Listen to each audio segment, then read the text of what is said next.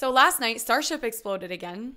That's cool, I guess. Not really. Let's talk about it. In case you haven't seen the news, last night they were loading propellant into the Starship rocket for a static fire test, which means they lock the rocket down, load the propellant in, make sure the engines fire, but because it's locked down, it's not actually gonna go off. And it exploded.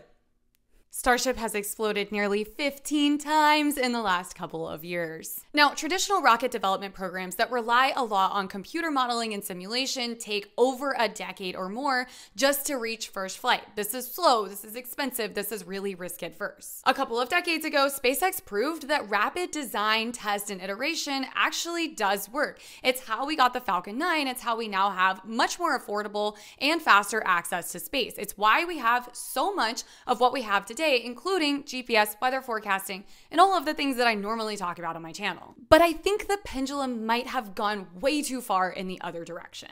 When nearly every flight ends in a catastrophic explosion, we kind of have to ask, is this still rapid iteration or is this just rushed engineering? Rapid iteration only works if the feedback loop is tight and the goals are grounded in reality. And lately, it's really starting to feel like they're just chasing an arbitrary Mars deadline, which many experts argue is not achievable. Now, there's a common saying in project management that everyone wants things fast, cheap, and good, but the thing is, you can only pick two of those. Cheap and fast, low quality. Good and cheap, too slow. Fast and good, too expensive. Now, reality, of course, is a lot more complicated than that, but I really think there is room to reassess the Starship development pendulum and bring it back down to the middle. Our long-term success in space travel and any sort of space technology that we also use to benefit Earth requires more than ambition. It requires repeatability, reliability, and the discipline to know when speed stops serving progress.